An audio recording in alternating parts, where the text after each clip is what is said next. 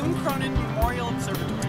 A chance for you to join us at our astronomy open houses and explore the night sky. So join us every Saturday, May through August.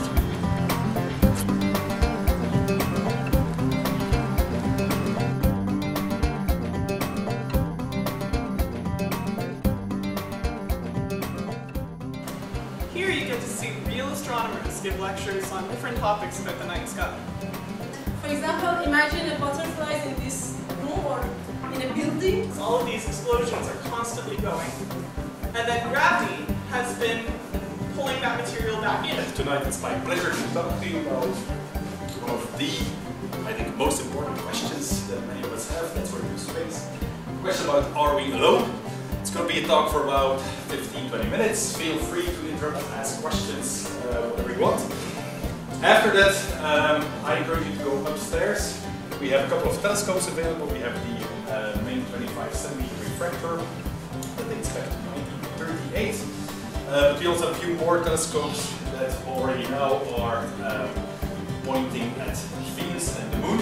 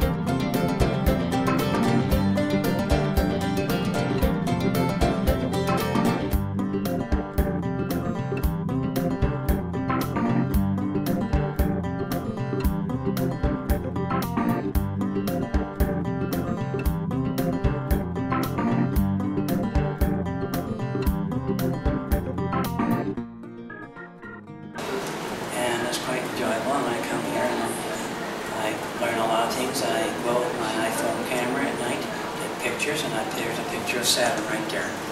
Tonight I saw the moon and it sort of looked like a piece of cheese or an egg. There were darker sides of the moon and there were lighter sides of the moon. I have been here before in Western Space Camp.